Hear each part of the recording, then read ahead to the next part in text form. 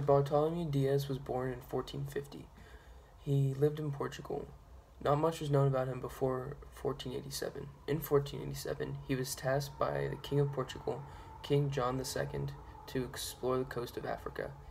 He departed on his adventure in August of 1487 and traveled until January of 1489. In January of 1489, he found the southernmost tip of Africa. He named the southernmost tip of Africa the Cape of Storms because of the storm that he was facing whenever he founded it. Whenever he returned to Portugal after discovering the Cape of Storms, the king renamed it the Cape of Good Hope, so it could be a pleasing trading route.